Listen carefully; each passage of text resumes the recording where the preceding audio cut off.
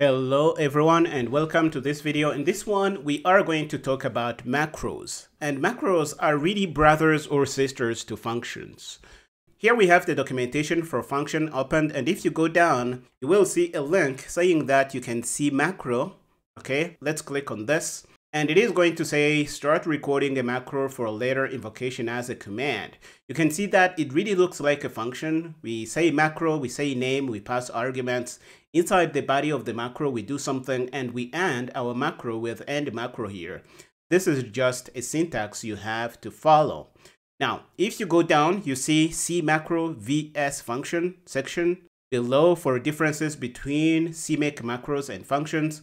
So let's click on that. And it is going to say that it's very similar to function, but there are a few important differences. Now, in a function, the parameters that you pass to the function are true variables in the usual CMake sense. So they are variables, you can dereference them, you can test against them, you can do all kinds of crazy things. In a macro, they are not, they are string replacements, much like the C or C++ preprocessor would do with a macro. This has a number of consequences as explained in this section you can read about, but I showed you this in hope that you can see that the parameters you pass to the macro are not true variables, and you shouldn't really think of them as variables. They are placeholders, and CMake is going to replace them in as string replacements. Now that you have this in the back of your mind, let's look at a few examples. Another thing you should know is that because a macro is basically a text replacement, it's not going to introduce a new variable scope. Again, that's something you need to keep in your mind. Here we have an example of a macro. Again, it is the same thing we had for the function, but now it is a macro because I want to highlight the differences. It is going to take two parameters, and inside the macro, we set new values in our variables, exactly the same thing we did in our functions. We set up two global variables, we print them out, then we call our macro. Notice that we call it exactly like we call a function, and then we try to print our data after we call the macro. But notice in the body of the macro, we are not passing parent scope because we don't need to do that. A macro is already operating in the global scope. What is going to happen when you call a macro? The CMake runtime is basically going to strip off this function call. Okay, it is going to copy the code in the body of the macro. It is going to put it in here, and it is going to replace the places where you have the parameters with the new variables. It's basically going to say set global var1. It is basically going to do that and modify that global variable immediately. And we don't have a need for the parent scope thing with macros. For these reasons, macros are really confusing. People are going to see them called and they will think that you are introducing a new variable scope. So don't really use macros unless you have a good reason to do so. Now that we have seen the example, we can also do our increment variable function. Notice that because the variable is being modified in the global scope, we don't need to do the setting we did here. Again, the purpose of this setting we did for the function was to pass this new value back to the global scope because this was a copy. Now this is not a copy, it is living in the global scope, so we don't need to do this thing. This is something you need to understand. The rest is really the same. It looks like we are dereferencing a variable, but this is basically telling CMake, please do string replacement for this thing I'm doing here. And var is not a variable in a true sense. It is a placeholder, and you can't use it everywhere where a variable is expected. If you do that, you will be setting yourself up for disaster.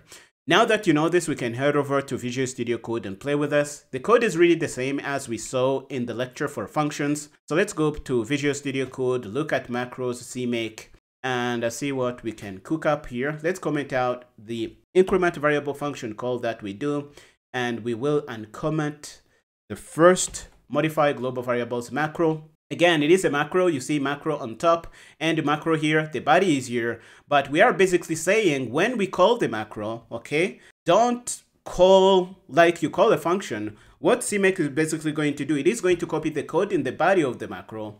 It is going to take out our call we do here, okay, and it is going to replace the settings we do here with global var1 and global var2. Basically something like this, global var1 and global var2. This is what it's going to do. Okay, and it is going to run and give you the value. This is going to be what you get. Let's run this and see actually if it works. So we can clear and run our script, which is going to be number 7 in this case.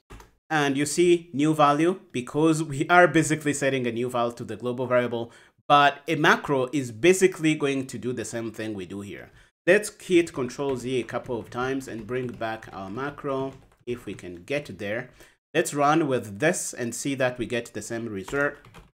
And we should get a new value here because a macro is basically textual string replacement that we do here. Now that you know this, let's go back to the second example, which is going to be incrementing a variable. So we increment the variable ourselves, something like this. Again, we don't need this line here because the macro is already operating in the global scope. The rest is like we did in the functions. If you want to access the parameter, you dereference once. If you want to access the value in the parameter, you dereference twice, like we did before. But with macros, these are not true variables, okay? Okay, keep this in mind. Don't use them where variables are expected because these are basically instructions to CMake to do string replacement. I hope this is super clear. Let's run this and it should increment our variable. It's going to say 1, 2. If we enable our loop, it is going to do exactly what we expect because it is operating in the global scope. Let's do that. We should see 4 as the final value. And this is really all I had to share with you. I hope you found this video useful. I am stopping here and I will see you next time.